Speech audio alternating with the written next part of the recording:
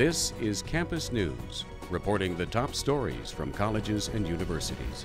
Next on Campus News, an armed standoff near Concordia College puts a neighborhood on lockdown. Spring football is in full swing. See how teams across the FM area are preparing for next season.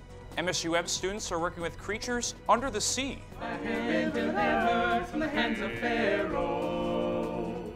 Teaching by day, singing by night. Watch as a quartet of guys sings its heart out. Good morning, and welcome to Campus News. I'm Shannon Blumgren. And I'm Tanner Robinson. Students at Concordia College endured a tense 9-hour-long standoff after a man holed himself up inside a home with a gun just 3 blocks away from campus.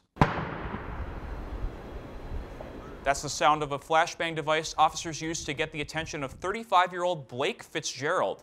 Moorhead police say a woman called in around 9 Tuesday morning saying she'd been assaulted by a man she lived with and he had a gun. Clay County deputies helped officers close off the neighborhood as a SWAT team tried to end the standoff peacefully. Concordia students got an email from the college telling them what was going on.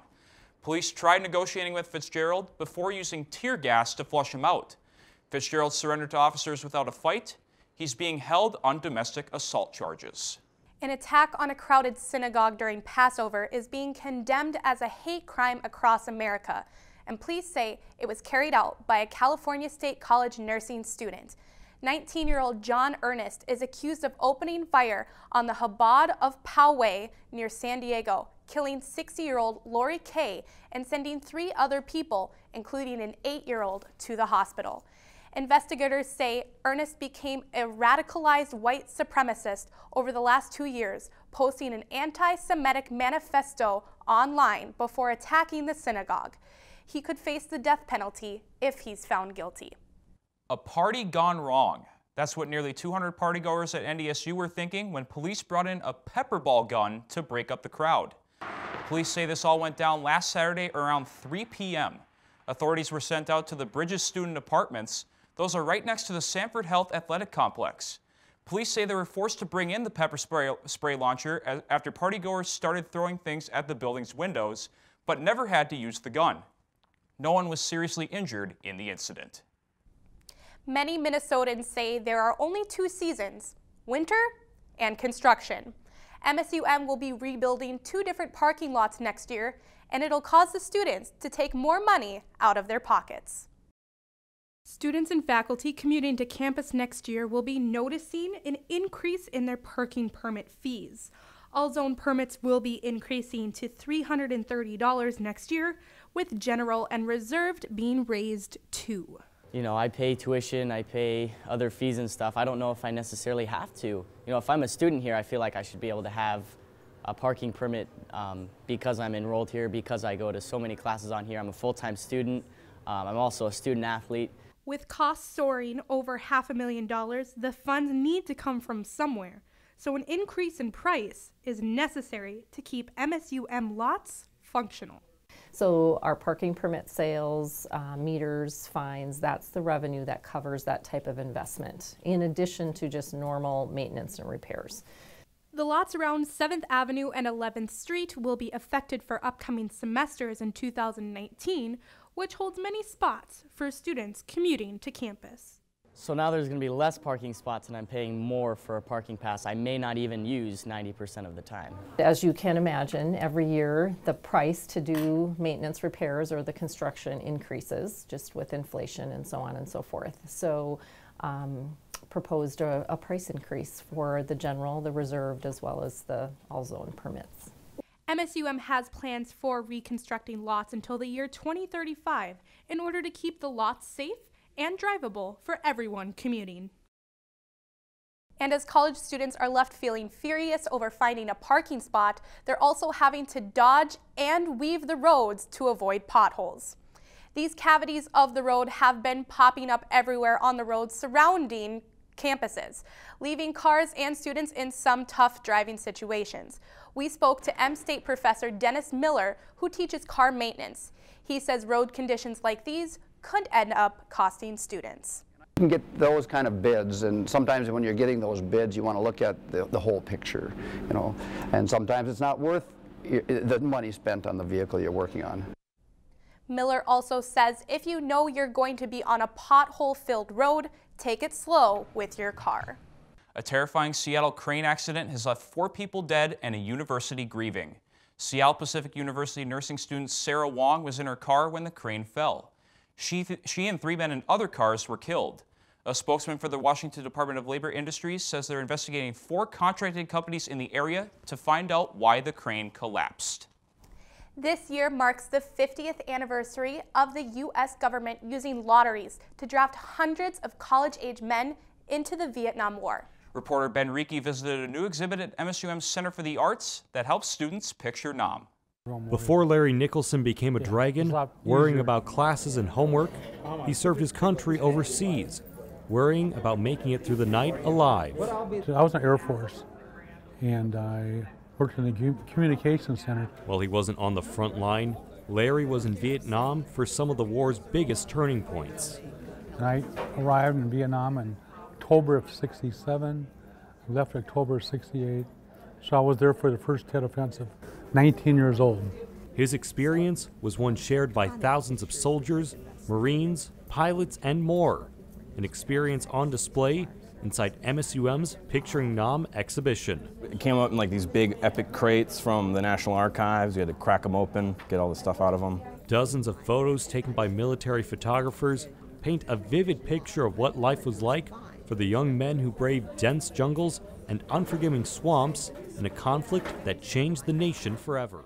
It was kind of somber for a little bit, especially this one in particular. I kept staring at him because he's only 17 in that picture.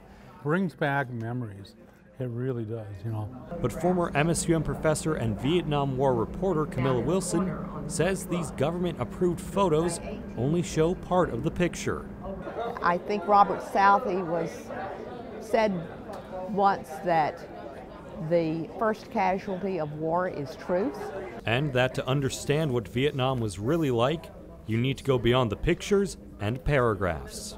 The more history you know, the more knowledgeable you are about what is taking place, because otherwise you're just fodder for the next war.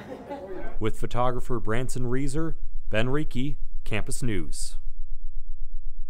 Picturing Nam was made possible thanks to a $17,000 grant from the Minnesota Humanities Center. Over 900 people from 2 Los Angeles colleges were quarantined due to a measles outbreak. The students and the staff from UCLA and Cal State were either sent home or quarantined in their dorm rooms in an effort to stop the spread of the virus. 2 days after the quarantine, 200 people were able to return to school after tests showed they were immune to measles. However, about 300 people are still isolated. MSUM has recently updated its email system for students and faculty, leaving them frustrated over the change. As reporter James McCarty found out, the school has a few reasons for the switch. After a few years of planning and executing, MSUM's new email system is now in place. In 2013 was about the time where we said as campus CIOs, hey, we can do this better. We can be more efficient. Heckerman said he's received mixed responses from students. I've gotten a few emails from students, either, thanking for the extra mailbox size so they can store more stuff, and I've got a few of just, wondering and maybe complaining as to why we did what we did. Not all students are liking the new email setup. I personally don't like them. I think it's really hard to navigate and try to figure it out. The new emails are now more condensed than the old system. So we're now in the Office 365 platform. There's a ton of products inside of Office 365 that are just available, and the benefit is we've sort of collapsed all that into the one login. The updated emails also now have 100 gigabytes of storage versus the previous 2 gigabytes in the past. With photographer Branson Reeser, James McCarty, Campus News. The school says most students are now learning how to use the new system. The moon is making its way to Tennessee. University of Tennessee professor Molly McCanta will help study moon rocks that were collected for decades but were never opened. McCanta says NASA kept the samples closed, waiting for better research technology, which they now have. The project is called the Apollo Next Generation Sample Analysis Program. It's part of the 50th anniversary celebration of the first moon landing. McCanta begins research next month and will continue for the next 3 years. MSUM students are able to travel under the sea without even leaving campus. As reporter Alex Larson tells us, it's all happening in the Marine Biology Lab during the campus lab crawl. In the basement of Langseth Hall, students are studying and caring for some pretty unique creatures. MSUM Junior and Marine Lab Club President Savannah Honstein hopes the lab crawl will show students and staff how these sea creatures live right here on campus. The lab crawl is super helpful for us because nobody really knows that we have the Marine Lab here on campus. Even faculty who have been here for years still don't know that it's here.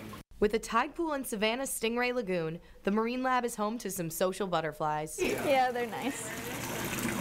They're soft. The lab also has some not-so-social animals. Every Tuesday we come down and we target feed them, so we take a shrimp and directly give it to them and they take it from us and they eat it. Students are able to learn lots of fun facts throughout the tour. Horseshoe crabs are more closely related to spiders than they are actually crabs. Can they move very fast? They move faster than you'd think, but usually when they're in here they just mind their own business. The lab will be getting an eel later this month. With photographer Carrie Hoverson, Alex Larson, Campus News. The Marine Biology Lab was just one of many that opened their doors to students for the crawl.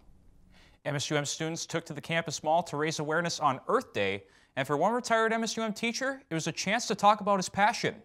Reporter Madison Nelson-Gira has his story. For 75-year-old Dennis Jacobs, Earth Day is a special day for him. We're hoping to kind of promote the cause here.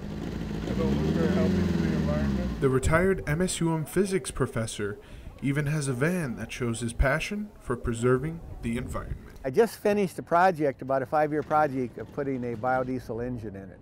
So we can run on cooking oil, or we can run on regular diesel, or we can run on whatever we want.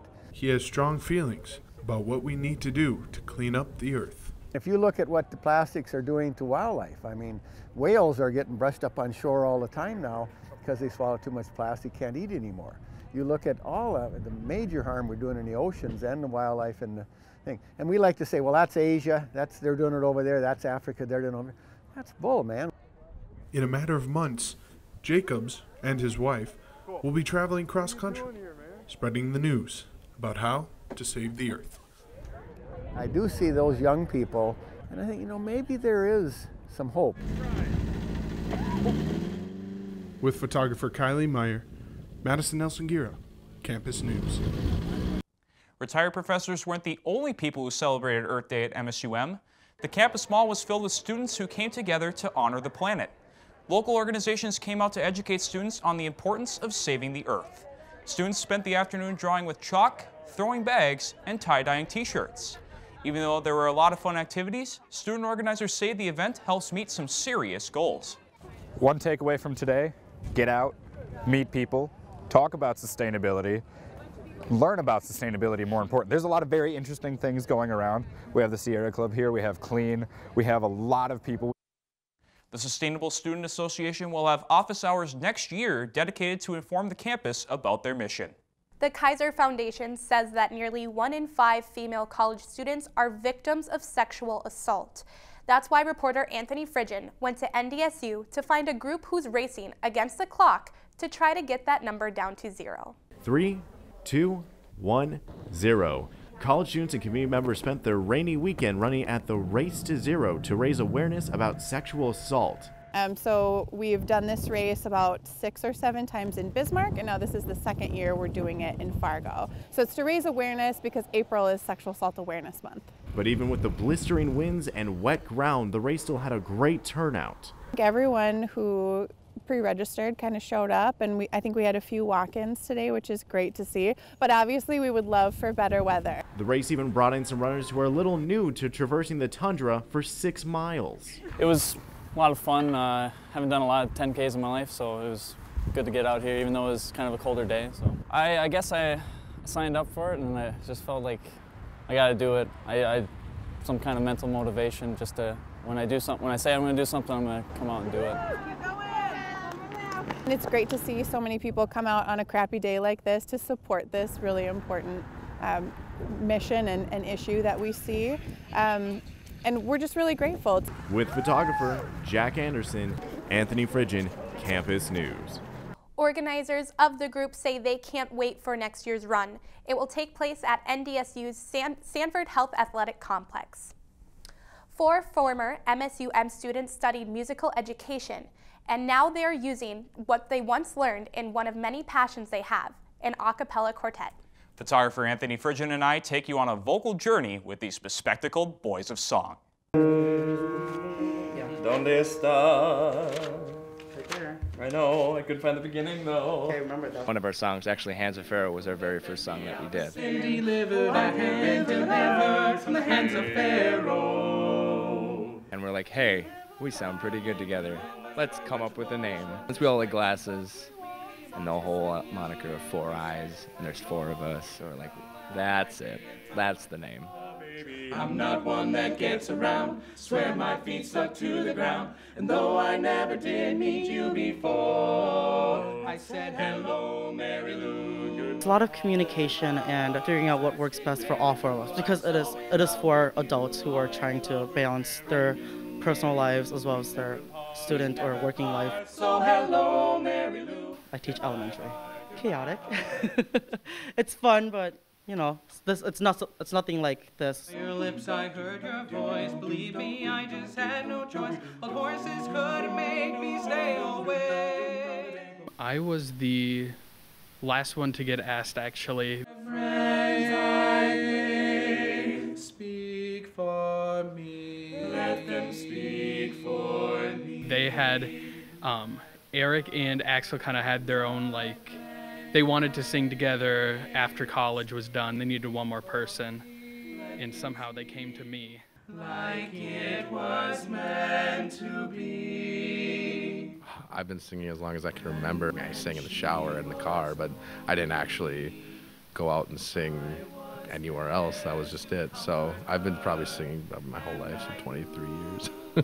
The Fargo Forest game that we just did was pretty awesome.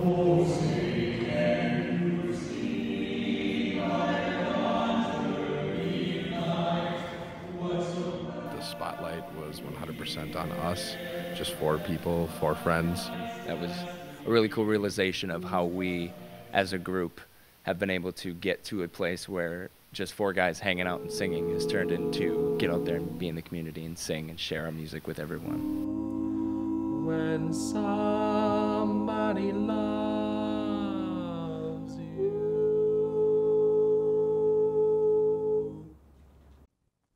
All 4 of them say this quartet is a nice escape from their work lives, and they're happy to perform all around the community.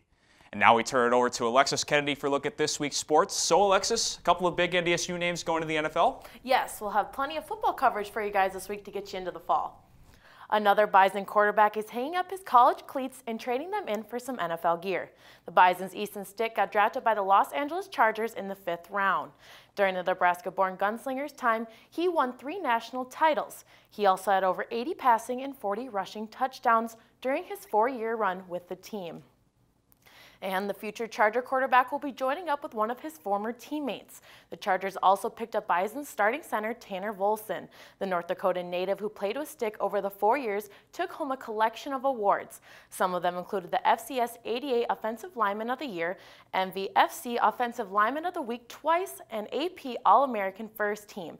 The two will be reunited in Los Angeles once the training camp kicks off this summer. With the Bison losing such key components to their lineup, they now are moving on to the next chapter. Reporter Nick Napper brings us inside their annual spring game to see where the Bison go from here. In the Fargo Dome, Bison football players celebrated their 7th national championship in the last 8 years. Players received their rings as part of the celebration of a stellar past season. It's been really fun. It was good to see some of the seniors that had come back because I didn't really know who they were, and riding on the bus I got to meet them and see what Bison Pride is all about, and I can't be more thankful for the trip to the White House. It was phenomenal, and the group of guys in the locker room, it's just been really fun. Like you said, it's been a whirlwind with school and football, but I really enjoyed it and loved it. What's past is past. And with spring practice, NDSU moves on to another season. Not only new players, but also a new head coach who hopes to continue this impressive run. The week prior to Easter, all the way up until this spring game, there's been steady improvement. And I think that's some of our young kids starting to mature a little bit as football players, starting to understand what it is to be a Bison, and that'll go a long ways in the summer as we move forward. It's been an impressive few years, with 2 quarterbacks recently getting drafted into the NFL. Now a chance for new names and new faces to make their mark on NDSU football history. Competing every day, and we're best friends off the field, so it's all good. You know, whoever is that guy come August 31st at Target Field, you know, we're all going to be supporting, we're all going to be doing the same stuff game plan-wise. With photographer Jacob Tenson, I'm Nick Napper, Campus News Sports. NDSU starts its season August 31st at Target Field in Minneapolis against Butler. A North Dakota State University wrestler is getting his time in the national spotlight. 197-pounder Cordell Eaton is on the 2019 National Wrestling Coaches Association Division I Scholar All-American list. Easton maintains a 3.79 GPA while going 17 for 10 for the 18-19 season. He has made the academic All-Big 12 Wrestling First Team 3 times. Eaton is one of the 142 wrestlers to make the Division I Scholar All-American list in the country. Heading east across the Red River, MSUM football found their own success last season. Now they're looking to sustain that success over multiple seasons. Reporter Griffin Nelson takes us to the field. It brings up 4th down. The whipping April wind held the sting of fall, and it almost felt like football season had arrived early. Stuck between their most successful year in 2 decades and a season with heightened expectations, MSUM football is looking to move from conference lightweight to a dark horse contender. The Dragons hosted their annual spring game, pitting the offensive and defensive units against each other, dueling it out in front of a crowd and giving players a taste of live action. When we had our full first unit group, I thought we were pretty crisp and sharp off of that, and so I think you know, there are a lot of things that we can build on, in particular how our defense played and our offensive line.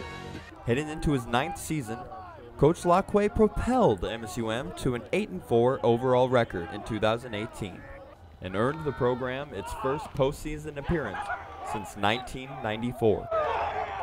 Lockway is preaching the same day-by-day mentality that guided them to their recent success.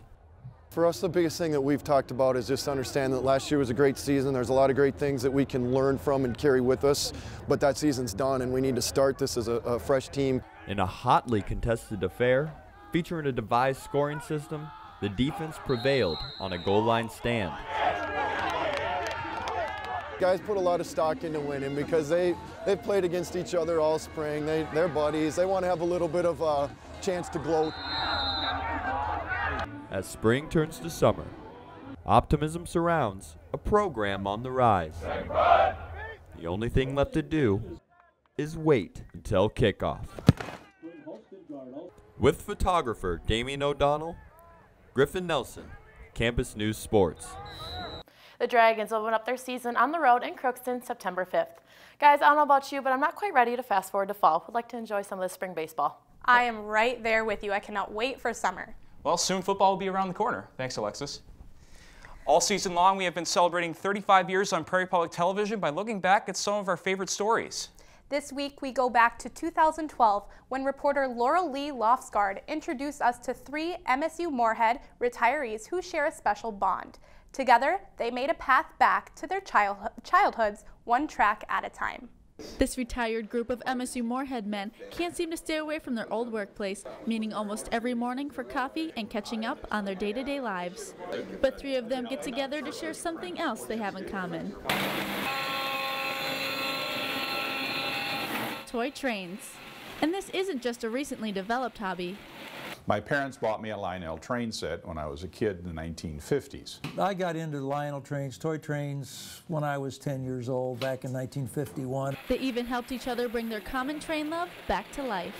Well, he suggested just bring it over one day. He looked at it briefly, you know, to just a smallest amount maintenance on it and put it on the track, and off it ran. And it was like, wow, to see my old train come spring to life again, 50 years later almost. It was pretty exciting. And it's not just the trains that make this setup fun and interesting. So that coal loader is, gosh, 60 years old. It's almost as old as I am.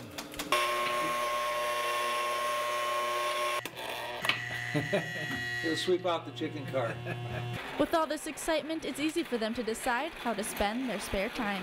I have to choose. Should I spend my money on trains or go to the bar and gamble? And I've chosen to go with the trains. Oh, off to West Fargo to the stockyards. So as soon as my son went off to law school, I got his bedroom. And so it's full of trains now. I'd like to make it bigger, but my wife won't let me put a hole in the wall and go into my daughter's old bedroom. And even if they can't go on a real train, having their model ones, for them, it's a very close second. At night, with the lights flashing and the sounds of the Lionel trains, it's pretty, and it really conjures up some great memories. So yes, you can just close your eyes and it takes you right back to the 50s. So. It's so much fun, you know, to be on the train. And if you can't be on it, you can, in a sense, live that journey by putting on the train music, putting on the hat, lighting the lantern, turning the lights out, crank these guys up, and you're on that train. At least in your mind, you're on that train. Thank you for joining us for this trip back through 35 years of campus news. And that's it for this season of Campus News. We leave you with another look at 4 Eyes, 4 Guys. Thanks for joining us, and we'll see you next year. All the beauty of your life will shine when the day is done. Let the love I've shared speak for me. Let the love I've shared speak for me. Let the love that I try to share and the burdens I've struggled to bear, and all this life of joy and care speak for me.